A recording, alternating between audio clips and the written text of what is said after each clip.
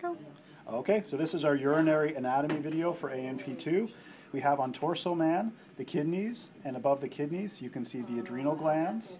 Coming down from the kidneys, we can see the ureters, these cream-colored tubes, and these cream-colored tubes ultimately run down towards the bladder, which we can see on the insert in here. Now we'll switch over and take a look at the parts that we can see inside these what are more reproductive models, but of course they have the kidney, or they have the bladder. So here we can see the bladder. The bladder is lined with the mucosa, the inner surface of the bladder. We can also see the detrusor muscle, the muscle that we see, the pinkyish substance running around the outside of the bladder. If we look inside the bladder, we can see the ureteral orifice, where our ureter has descended down and is protruding now into the bottom of the bladder. And we can also see our internal urethral orifice, this structure that we can see right here.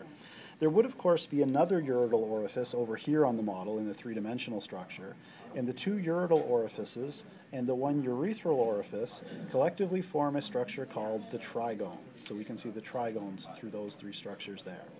The next part we get into is the urethra. We can see the internal urethral orifice here at the bottom of the bladder, and then it descends down. It first of all passes through, in males, the prostate, and this portion of the urethra is called the prostatic urethra. The next portion it passes through is the urogenital diaphragm, this thin layer of muscle that we can see here, and where the urethra passes through the urogenital diaphragm, it's called the membranous urethra.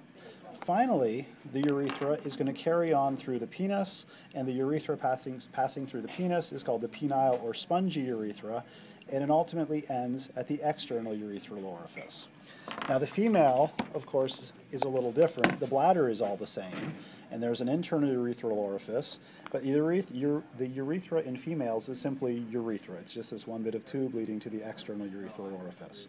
We can also see the internal urethral sphincters located up here near the opening to the bladder, and the external urethral sphincters located down towards the bottom more near the external urethral orifice.